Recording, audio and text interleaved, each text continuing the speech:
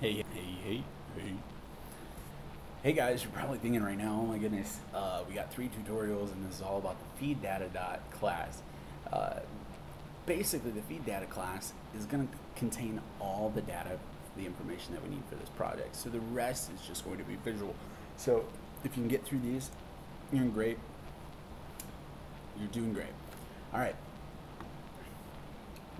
Let's go ahead. If you didn't get here, we have an else if feed.source format. We went through this RSS feed, the difference in Atom. If you cannot view the screen, go ahead and change your screen quality so that you can view this code. Basically what we do is we're doing a for each loop, syndication item in feeds.items. Now the syndication, what we did up here with windows.web.syndication is basically we're allowing the computer to have a common class and a common type so that it can grab this information. We don't have to parse any XML that comes across. It just basically will take it and throw it into the class and handle it just like it should. So for each syndication item in the feed.items, and that's what we have up here, feed data equals new feed data, feed data.title equals title, blah, blah, blah. We work through this feed data. So feed item, we're instantiating this as a feed item equals new feed item, right? So feed item.title is equaling whatever this is .text, right? Then the item.publishDate.time. So I'm going to go ahead and move down here. We return the feed data. We did a catch with an exception. We returned a null. Let's say we didn't want the program to completely air it out, so we put the catch as an exception and returned it as null so that the program could continue to run. Now we're working on a public static feed data, and it's called getFeed.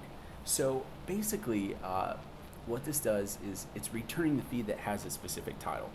Okay, so you're getting the information, you're putting that somewhere, and we're calling it by the title that it has. So basically what we're going to do is we put this variable in there, underscore feed data source equals app.current.resources feed data source as feed data source. Oops, I got the caps lock on. Feed data source.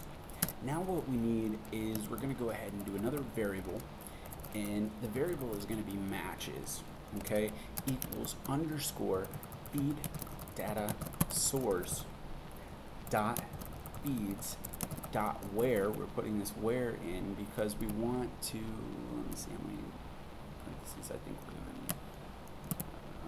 we're going to need two. Okay, feed, where feed, and then we have the equal, and then you have the less than sign, right? Feed dot title dot equals, and then we're going to go ahead and do title here, and we're going to close that parentheses off and put semicolon and finish that there. Now if open parentheses, let's do it that way, matches dot count is equal to 1, because you want to make sure that it exists. If it equals to 1, then return matches dot first match, right? Return no. If not, return no. That's basically what it's saying. Okay, so we got that done. Now we need to return the post that has the specific title. So we return the feed that has a specific title. Now we need to return the post that has the specific title, right? So here's what we're going to do, I believe. Yeah, let's make this a public static. That's what we need. Feed item, okay? And that's instantiating the classes that we made above. Feed item, get item, string, and then we're going to do this by the unique ID, okay? So, oops, go back here and put a close parentheses there. Static. Now what we need to do is we need to make a variable that is basically going to be a linear search that is acceptable for small data sets, because this isn't going to be bringing in super huge data. So variable feed data source equals app.current.resources, basically doing the same thing sort of as we did above. Feed data source, okay, as feed data source. Okay, now what we need to do is var variable underscore feeds equals underscore feed data source dot feeds. Okay, now we need to also do a matches here as well. So we need to make sure that it matches within, and we're using basically the same idea. Feed data source dot feeds. What should we use here? Let's do a select many group equals group dot items dot where. How are we going to do this? Feed item bool predicate. Sometimes this IntelliSense helps you out here. Item. There we go. Let's do this again. Item is equal, because that's what we call them, item, right? Is equal, and then you need the sign, and then we need to do item dot title dot equals, and then we need to do unique ID. My bad, guys, sorry, told you the spelling doesn't work with me. That went out from airing, and then we need to go ahead and do an if statement just like we did there. If matches dot count is equal to 1, we need to return matches dot first, and then if not, return null. Okay, so basically, let me go ahead and it should be, I believe, let me hold the control key and see what we got here.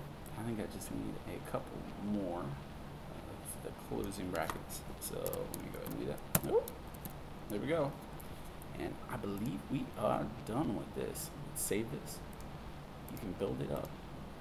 Build this. Oh, you go to build and then build, and it should build correctly. Okay, and we are. Let me move this easy vid thing, and let's see what the output is. Let's rebuild solution. Build all started. Rebuild succeeded. 0 fail. 0 skip. So that's it for our data, guys. We're going to go ahead and I'm going to start a new tutorial. Well, it's going to be just the same tutorial, but we're going to be working on other parts of it now. So see me on the next one. We got the data portion down. Now we're going to start getting into the visual. Now, what do we do here? So let's see how this downloads the blog feeds. Just a second. All right. I don't know how much time I got, but I'm going to describe to you real quick. We got this public class that we made of feed data. So this pulls all the data in, the title, the description, the pub date. Then we've got individual feed items, so that have title, author, content, pub date.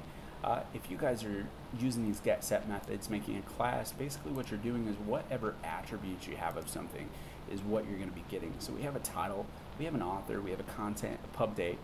Then we have a public class, which is a feed data source, and I'll show you exactly what in a feed data source. It's basically holding a collection of blog feeds, okay, and it also has the methods in order to receive or retrieve these feeds. So we got this, we got the observable collection, which is our collection of data. We're returning the feeds, which we return down here, okay. Then what we've got here is a public asynchronically task. We're getting the feeds asynchronically. We've got the sport ESPN.news. We got the feed to get feed async, this dot feeds. We're waiting, and those waiting go all the way through this list. We do this for each method. We have a task to get the feeds asynchronically. Then we throw these back, return the feed data of each of these collections to the observable collection. Then we got getting a particular feed by title. So if somebody clicks on it, you get it by title. Then it's getting it by the unique ID. So you're actually getting this there. All right, I'll see you guys in the next one, next tutorial for the Windows 8 after this. All right, bye-bye.